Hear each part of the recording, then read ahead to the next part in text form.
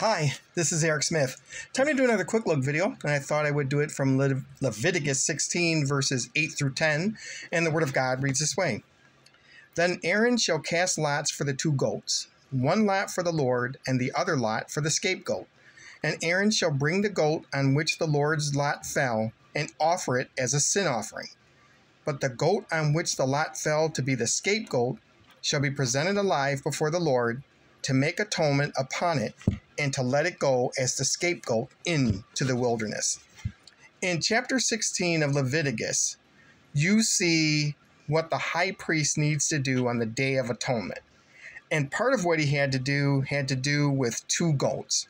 One goat was going to be used for one thing, and then the other goat's going to be used for something else. But both goats actually point to the finished work of Jesus Christ in the New Testament, and we'll see that in a moment. Verse 8 reads again, Then Aaron shall cast lots for the two goats, one lot for the Lord, and the other lot for the scapegoat. So what Aaron was to do as the high priest is to cast lots. Now, if you've read Proverbs 16:33, you know that every decision of the lot is still of the Lord. So it's not luck, chance, or fate. God still controlled that in his providence and sovereignty. Verse 9, And Aaron shall bring the goat on which the Lord's lot fell, and offer it as a sin offering. So the lot that went on the goat would be a sin offering. It would be a substitutionary offering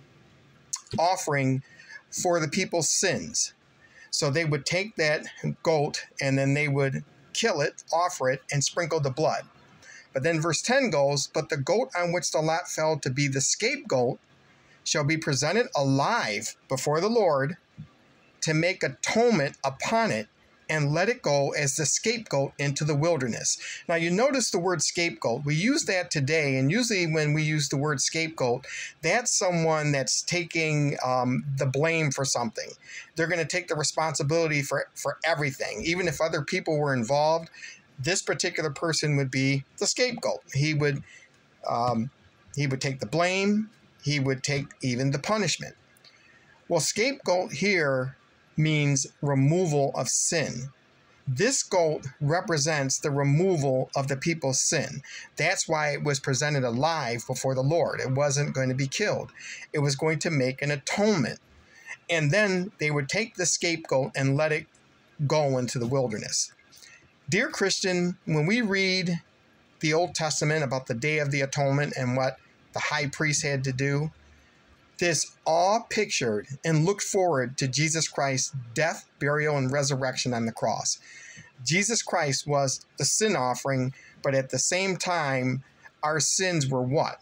Removed from us. Now, I know today we still, in our sanctification, struggle with sin, but eventually that sin is going to be removed. In our progressive sanctification, we're being made into the image of the Lord Jesus Christ. And one day when we die, we are going to be glorified and we're going to have no more sin. And that's what Jesus Christ does. He dies for our sins, and then he removes those sins as far as what? The east to the west. And these Old Testament verses and this Old Testament example of the Day of Atonement actually points forward to the ultimate absolute atonement in Jesus Christ. So this is Leviticus chapter 16 verses 8 through 10. I just wanted to do a quick look to remind you, Christian, that the atoning work of God can be seen even in the Old Testament.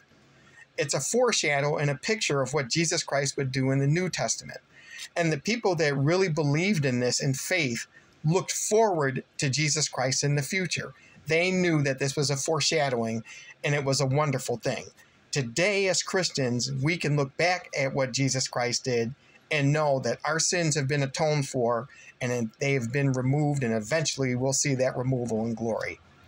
As always, if the videos on this channel have encouraged your Christian walk and edified you in any way whatsoever, but you have not subscribed to my channel yet and you want to, hit the button.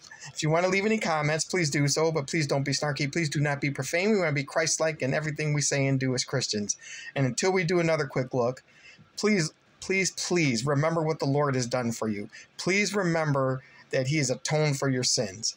that he's removed your sins, that you're forgiven of your sins, and sin no longer reigns as you go through your sanctification. And one day you will be sinless in that glorified body as you spend eternity with the Lord.